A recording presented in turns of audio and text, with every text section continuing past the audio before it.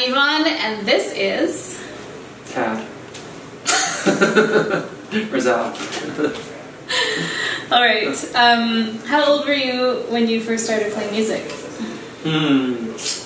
I was either 10 or 11. Nope, I would have been younger because I think my dad gave me a ukulele. And we used to pretend to be in rock bands. I remember like setting up on their bed So cute. when we were younger. And we'd seen this guy, Diamond Joe White, his name was. And he just hit his guitar and like yelled, from what I could tell as a kid. I don't know what he sounds like now. So I remember being at home, and that was what we were, he walked in on us and I was like just hitting my instrument. Yeah, and yelling. Yeah. That's sweet, funny. So that's when I started playing. I was young. And then how about guitar? I think I was 11. I started on acoustic and then I got bored and I quit, and then my dad got me an electric because I was into Nirvana. Okay. Yeah. And then I started playing electric, and then I played that mostly electric through to, I don't know, my 20s. And how did you get into like folk and bluegrass then? I think it was actually on like Napster or some weird thing. It was just like a playlist of songs. And I remember hearing this guitar player, and it turned out to be Tony Rice, and I was like, oh, that's what I want to do. Oh my gosh, Yeah. that's so funny.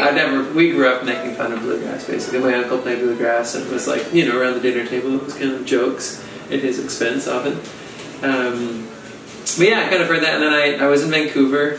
I was in Calgary, and I'd been living there. I hadn't played much music, and I moved back to Vancouver Island. And I was playing backup, like I was a rhythm guitar player in a reggae band, and the backup singer that I was playing with was in a bluegrass band. I was like, I want to play bluegrass. She was like, oh, our guitar player's leaving, you should meet the singer. And that was when I met the guy Ira Pelche. Remember Ira? Mm-hmm. Yeah, so we started a band called Skagway, and that was my first sort of foray into bluegrass. Yeah. And you never look back, and now you're a killer bluegrass guitar and mandolin player too. Yeah, well now awesome. yeah, exactly. I realized that, you know, there was enough guitar players, so I was like, what else can I play? What was the lowest hanging fruit? Oh, stop. It's true though. That's amazing. Cool. Yeah. Who has been your biggest musical influence growing up? Ooh, growing up? Not just whenever. Whatever. I don't know. You know, when I was younger, I would say I was really into that grunge scene, but I was doing something illicit one time with some of my friends, and one of my buddies' his older brother kind of saw that we needed some help, so he just said, just stay in this room and listen to this guy, and it was this Ben Harper. You remember Ben Harper? So I remember, like, it was the album Fight for Your Mind, and I was just like, wow. It blew my mind at the time. And we sat and listened to that for a while, and so I think that kind of like that singing, that kind of singer-songwriter thing really struck me. Cool. And then I listened to a lot of Bob Marley. Who? Bob Marley. Oh, Bob Marley. Yeah. Yeah. So did I, actually. Yeah. That's amazing. Yeah. You're a wonderful instrumentalist, but also a great singer-songwriter. Who is your favorite, either instrumentalist or singer-songwriter? Nowadays, I actually really like Jason Mraz because he's so positive. Yeah. The world needs more positivity. Yeah. His latest album too, he did what I've always wanted to do, which was I always wanted to make a reggae album, and he did it very successfully. Cool. My favorite player would probably be I really appreciate Brian Sutton in bluegrass. Brian Sutton is so good. Yes. Yeah. He's the one that I look up to him or admire his playing. Mm-hmm. Yeah. Nice. Yeah.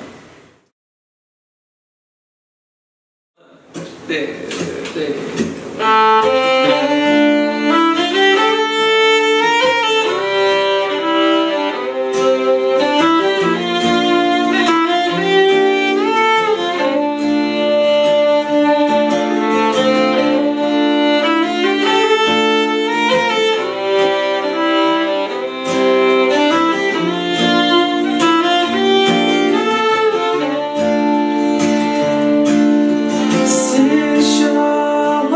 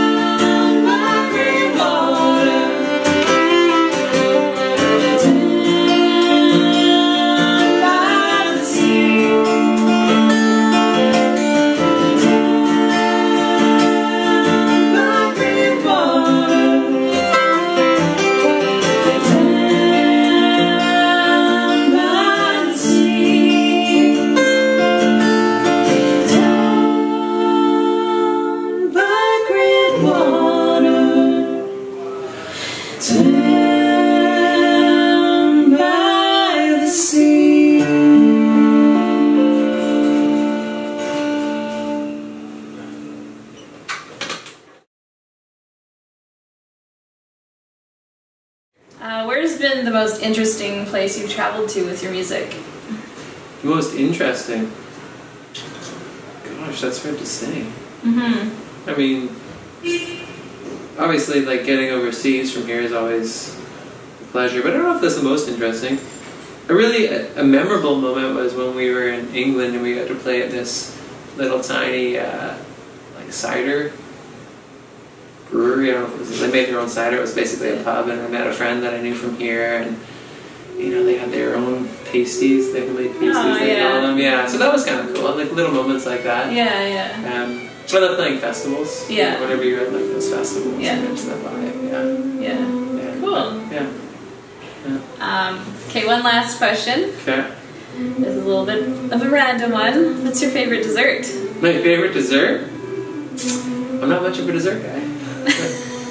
But when I was growing up, it was always a carrot cake with no raisins.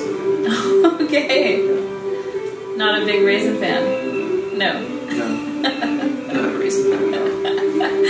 Well, thank you so much, Tad, for doing this little play-in interview. My pleasure. Always a good time. Always fun to play with Ivonne. Thank you. You bet.